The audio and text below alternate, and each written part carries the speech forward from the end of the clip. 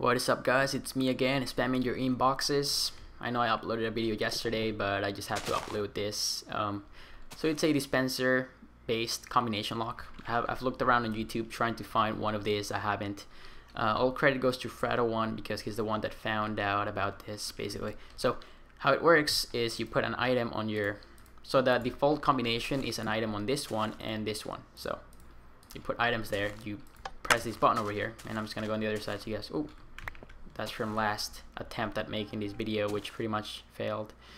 So anyways, so when the items fall and it's actually on the correct positions, the door opens for a split second and then it locks. So you can set it to any kind of combination you could think of, maybe item, item, no item, and then item, or just, I don't know, just item on the first one, maybe, you know, whatever you want, up to you. And the cool thing is that, for example, if that was just, so to open this door, you would only need to put an item here, right? So you would only put an item on this dispenser. But if you didn't know the password and you put like that, so I mean, if it was just this one, it would work. But the thing is that since there's this other one, it locks the system for 5 minutes until the item despawns. So if you get the password wrong, you have to wait 5 minutes before you can try again, which is really cool.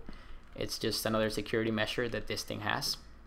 And I'm just gonna, and what this is, it's basically a signal shortener, which makes the long lever signal into a, or a continuous signal into a button tick. So not one tick, it's actually like a 6 tick thing.